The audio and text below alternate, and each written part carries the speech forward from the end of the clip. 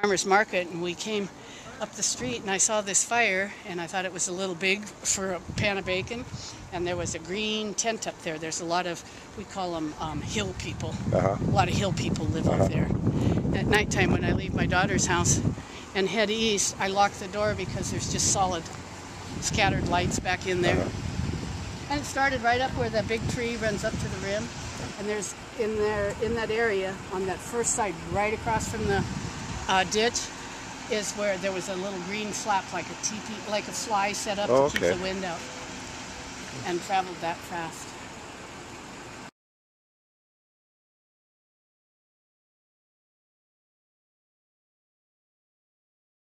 Okay. Said in 12 years that I lived here, over here, I've never seen this on fire before. Okay. Never. Are there a lot of bums that live back there? Yep. A lot of them travel up that area all the way back to the end. So do you think that's the reason it got started? I don't know. I can't say if it was them or not. It could have been, or it could have been some kids messing around.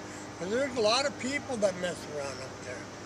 A lot of people, you know, they use that area to walk around in and all that, to do the walking and all that. Okay, thanks. What was your name, sir? Raymond. Okay, thanks, Raymond.